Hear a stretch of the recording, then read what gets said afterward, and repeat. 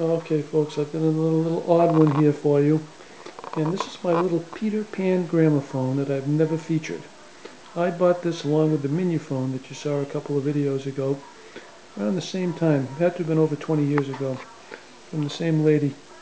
And this is in kind of imitation alligator skin, actually. It didn't hold up very well over the years. But for those of you into patents, it says Peter Pan Gramophone. Patent numbers 226015-705313, and additional world's patents pending. And again, as with the Minuphone, this little bellows horn folds down, and everything comes out along with the tone arm and the reproducer, and the this little weird contraption here, which is the turntable, all pulls out.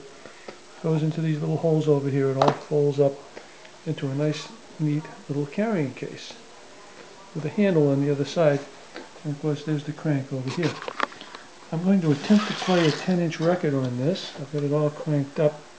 This is Piccolo Pete from 1929 by Freddie Rich and his orchestra.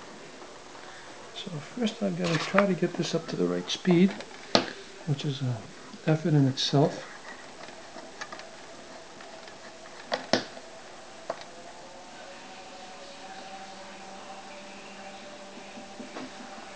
Should be about right there.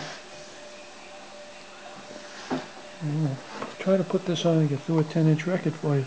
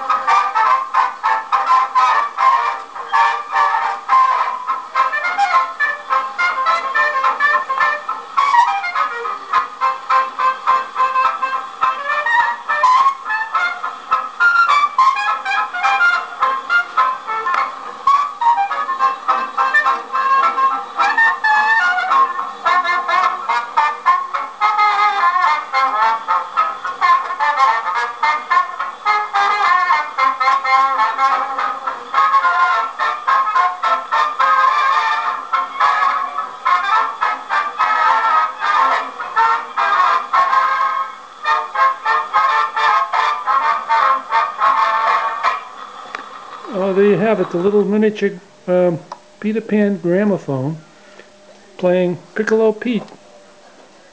That's from 1929, and that was done by Freddie Rich and his orchestra. I believe that the Dorsey brothers were sitting in on that. 1929. Both of them, if I'm not mistaken.